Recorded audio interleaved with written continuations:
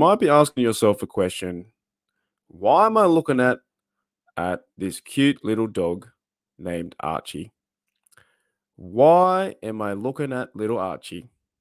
You know what? It's not relevant. This picture is not relevant to the podcast. This picture is not relevant to the topic of the Pittsburgh Steelers. And this picture is not relevant to anything I'm about to say. But what I'm about to say is right now, the Pittsburgh Steelers, they are beyond anything but relevant in the NFL.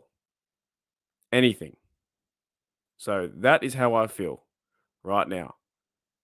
Looking at Archie looking at me, that's how I feel. This game yesterday was incredible. Incredible.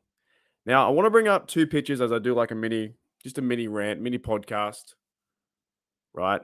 But say goodbye to Archie.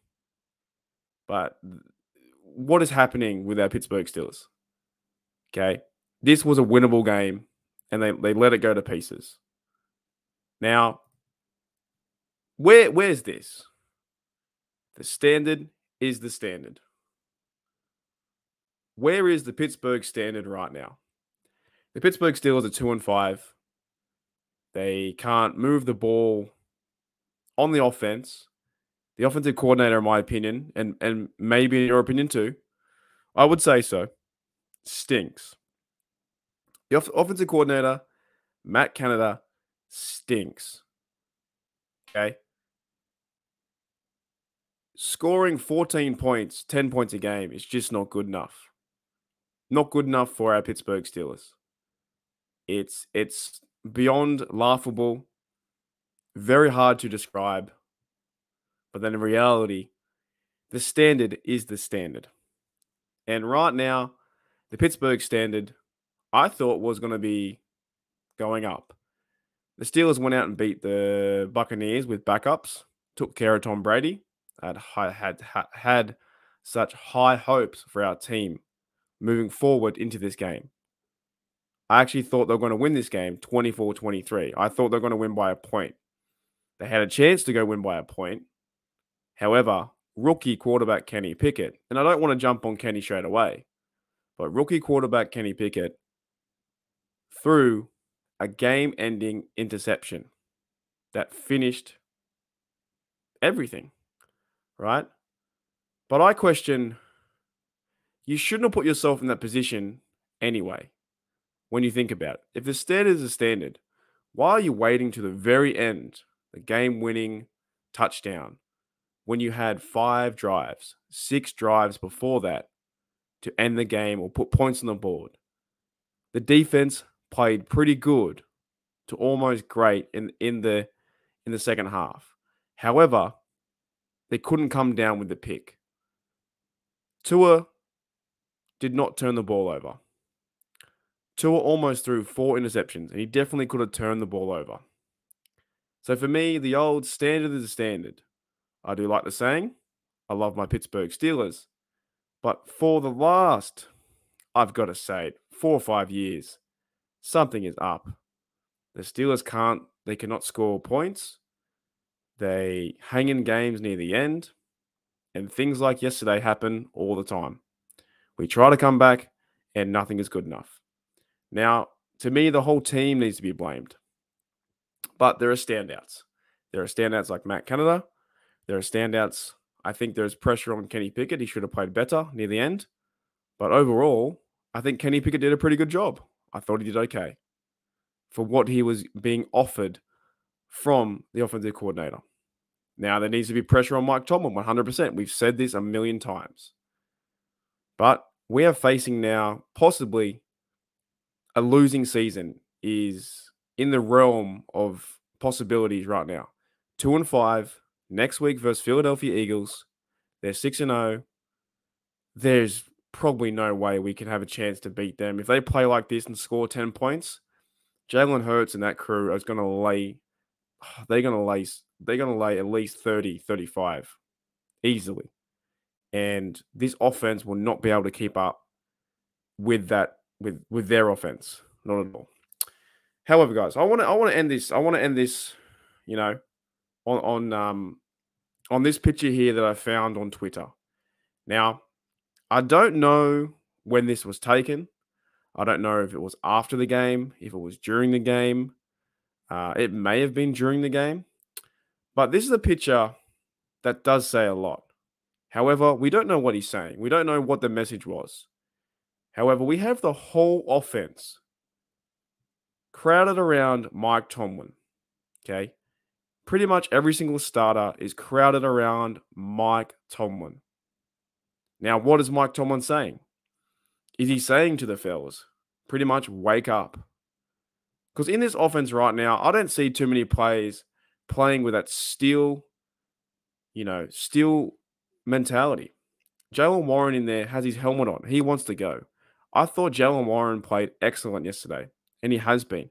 I thought Connor Hayward played some good football, right? And he has been. But a lot of these other guys, and I thought the O-line was trying their best, but still they got burnt a few times. Alrighty. Najee Harris has been non-existent.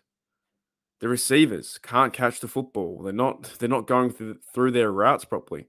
Claypool can't stand up. Right? Pressure on Kenny Pickett, throwing interceptions late, ending the game. This offense right now is terrible. Right? Absolutely terrible. Mike Tomlin, it might be too little too late to fix these issues. One player coming back with TJ Watt, I'm not too sure is going to fix the issues, to be honest. I don't think that's going to fix the issues. You have everyone crowded around, listening to Mike Tomlin, but these words may fall on deaf ears. It may not mean anything. You had a chance in the second half to go out there and score points, and you couldn't score points. You didn't put up one field goal in the second half. You couldn't put Chris Boswell in a position to win or tie the game. It's embarrassing. It's embarrassing. When you have star-studded receivers, Claypool, Muth, Deontay, right? In the backfield, Najee Harris, Pickens, George Pickens, and a good to maybe okay O-line, and a young rookie quarterback in Kenny Pickett. This team is going through a transitional phase right now. We're a bad team, a very bad team. However, last week, and if I build the hype up again, because the season's not over, but last week, I thought that might have been the turning point. However, we may have just hit rock bottom again. If you are a fan of rides, this is the best ride to be on. However, it's an emotional roller coaster. It is an up and down emotional roller coaster. 1 minute, you're so high on life, the Pittsburgh Steelers are playing fantastic. And the next minute, you look like this. You look like my little mate Archie, thinking, what the heck is going on? You're so proud to be a Pittsburgh Steelers fan. At the same time, you're thinking, what is happening with this team? The fellas are crowded around, all listening to Mike Tomlin. But the big thing is, are they taking it in? Are they taking in what he's actually saying? And what is Mike Tomlin saying? Does it mean anything? Is there weight in his words? Mike Tomlin is a wordsmith, but is there weight in his words? Is there value to it? Are they listening? Are they going to use this for the betterment of the team? Because I really don't know at the point. I really don't know what is happening with our Pittsburgh Steelers. All I know is we have, I believe, 10 games left. 10 games. We drastically need the bye. When the bye comes up, it's going to be fantastic. Time to rest, get players back, and almost have a new season after the bye. I believe we will lose this game. We'll go into the bye 2-6, and pretty much to make the playoffs,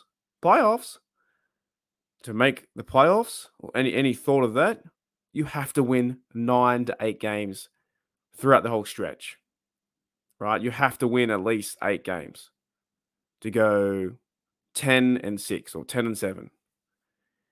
And it's probably not going to happen. This could very well be our first time losing. Very, very well be Mike Tomlin's first losing season. As Claypool says, losing, never heard of her.